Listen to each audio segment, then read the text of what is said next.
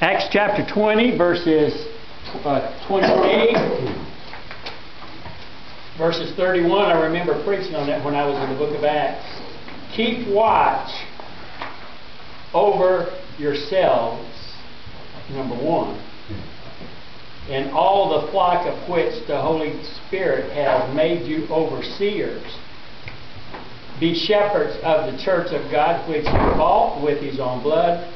I know that after I leave, savage wolves will come in among you and will not spare the flock.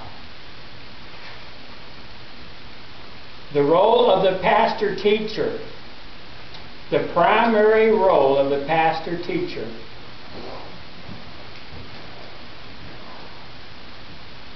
is there are 5 essential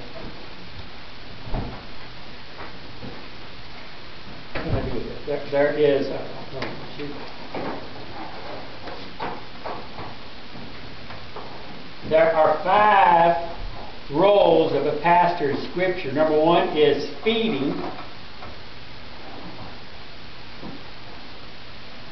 Next one is guarding. To guard, guarding. The next one is discerning.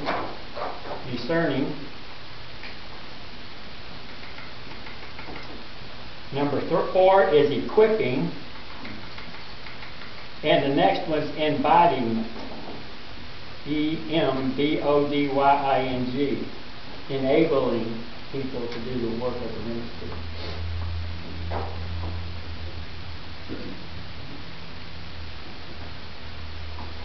I think sometimes we misunderstand the role of the pastor in the church. He has a role just like every individual in the church has a role. His role, his one role, and then everyone else has a specific role in the ministry.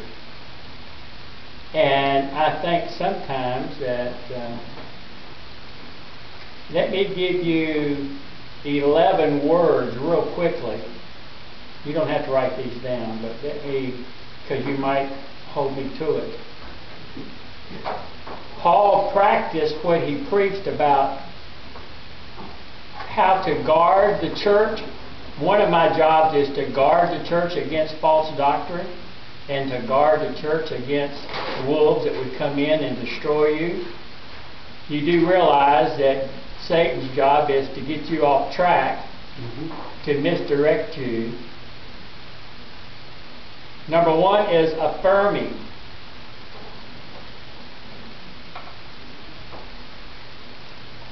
Quick to identify evidence of God's work in persons and people. My job is to affirm in you, if God is working in your life, I should be able to see it. And I need to affirm that. Number 2 is thankful. Ready to express gratitude for any act of generosity. A pastor's job is, and one thing is to be thankful for what you do. Number 3 is corrective. And I think here's where probably I have not done a good job. I do try, so when I'm correcting Carlos, it's my job. Corrective, in other words, he's never reluctant to identify sin and rebuke it. Never reluctant to identify sin and rebuke it. If I'm going to guard you against doctrine and guard against you, is that I need to have the attitude of being corrective. If a shepherd sees a sheep straying away, he's not going to say, well, go ahead, find your own way. A pastor is to be corrective. Number 4 is prophetic. Warning of consequences if people were bent on making bad decisions. If you're in my flock, I have a responsibility, according to the Apostle Paul, to warn you of the consequences of people who are bent on making bad decisions. So, on occasion I will say, I really feel biblically that you're making a wrong decision. I need to make that as a pastor shepherd. Right. I mean, that's my job as a pastor spiritual. Number 5. What? Prophetic. Prophetic.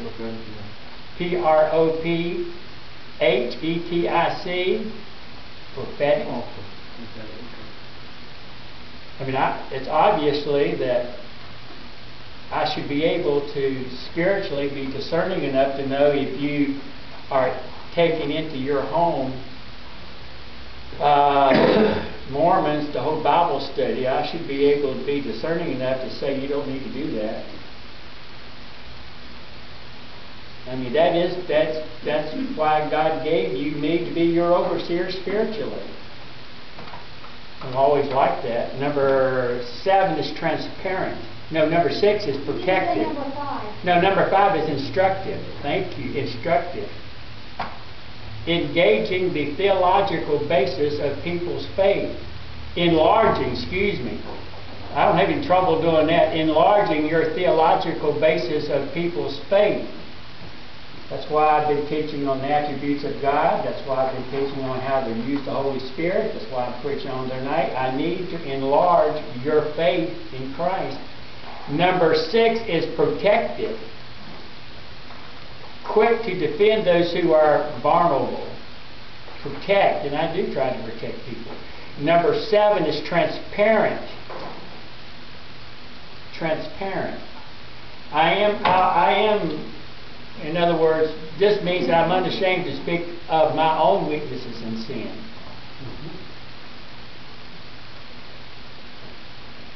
Number 8 is affectionate. I got to where I hugged a little bit later, but affection is anxious for people to know how much I love them. And occasionally I can say I love you. Sometimes I do that. You know, in other words, I have to show some affection occasionally. I mean, if you got a pastor that just flat out don't like you know, that's kind of hard to show up on Sunday morning knowing he don't like you. And number 9, prayerfully, frequently, praying aloud. Paul frequently prayed aloud for his people. And if you go back and read his epistles, what did he pray for? Paul's prayer for his people was not, I don't know, I can't find any place in the Bible that Paul ever prayed for someone's sickness. I'm sure he did. But basically he prayed that you may grow in the knowledge of the Lord Jesus Christ, that you may grow in your love. And number 10 is development. Development. This is what I enjoy, have done the most over my years of ministry. The one that I love the most is identifying and raising up those who might become leaders. And I love doing that the most. I've done that as a youth director, finding someone who I could take in and disciple and train to be a leader in the church. And that is so essential. And then number 11, observable. Observable. Presenting a model of Christ-following life that others could copy. I mean, I do try to present personally a Christ-like life that I'm not embarrassed for you to follow. And that's part of the pastor's job. That's what the shepherd does with the sheep. So I think that is important to do that and interesting.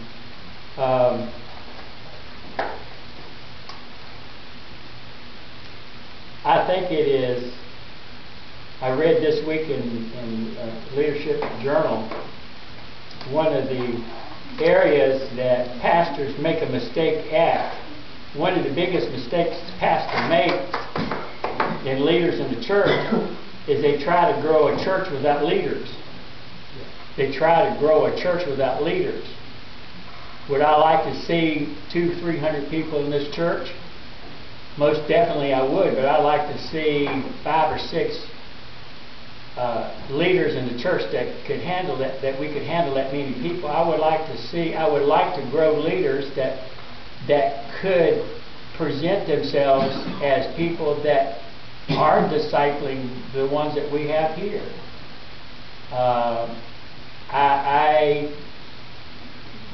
there's no, when I went to Altoona, I said the first thing we need to do is get the building looking nice. Number two is we need to have people in the church who are leaders before we bring in a whole bunch of people that we don't know what to do with them till after we get them.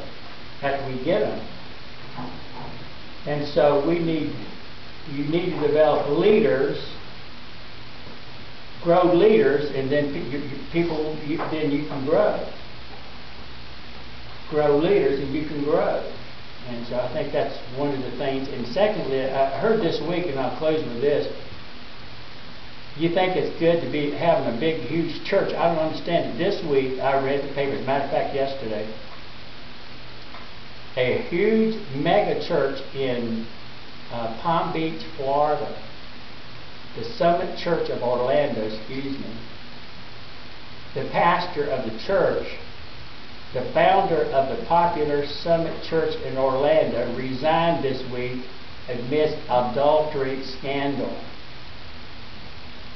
His dad is a great preacher, great evangelist, and has a big church. And in 2002, the son decided to get his own church, and he started out with 25.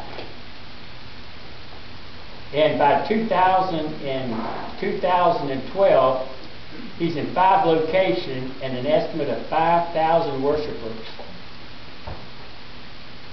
He has over 5,000 people following him in 5 locations. He's 35 years old, and his wife had an injunction because of violence, drug abuse, and guns and drugs was found in his house. And so he had to resign. Now, I don't understand how a person can take a church, a group of people, and in a matter of 5 or 6 years and grow to 5,000 people. People, talk about growing, and yet he's probably not even a Christian, but he had the ability of giftedness and the ability of communication and leaders that followed him, and yet he himself did not present himself as godly. It happens all the time. And so I think it hurts the cause of Christ. It hurts people that blatantly and follow men, and yet he has 3 kids, 11, 9, and 5, and it happens all the time. And so I think it's essential that we don't, I want to grow, but I want to grow Christians. Right. Yes. On that number 10, we've got development. What was it about? Identifying and raising up those who might become leaders. I mean, we need Sunday school teachers, we need soul winners, we need youth leaders, we need people who can teach the Word of God, we need people that can do the spiritual aspect of the church, and a church can't grow unless you don't have them. Every church I ever went to, the church grew. That's why they called me there. Then it grew, then they fired me. I figured that out. That's so stupid. My mother told me, Charles, if you go over to the church, this was when I was 19 years old, she said, Charles, I can tell you that if you go to the church and your class starts growing, the preacher will fire you. He'll have you painting his houses. Now, my mom told me that, and I was stupid enough to say, "Oh, Mom, you don't know anything about preachers." I was only married to one 22 years. And it was an experience that I ended up painting houses. Preachers are so dumb. And the more you look stupid, the better they like you. Preachers like dumb. Most preachers like associates who are dummies and never say anything. I've never been that kind of person. like me or kick me out of it. Neither do I. And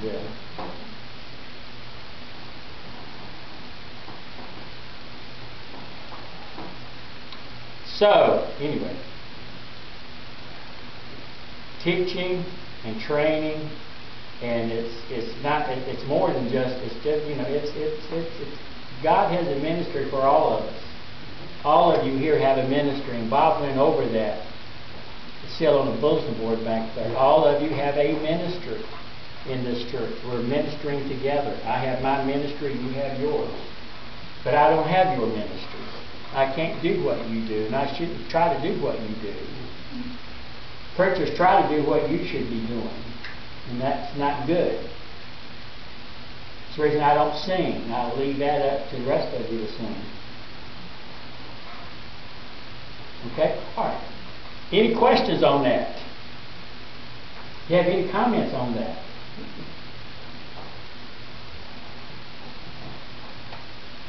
Does that sound reasonable?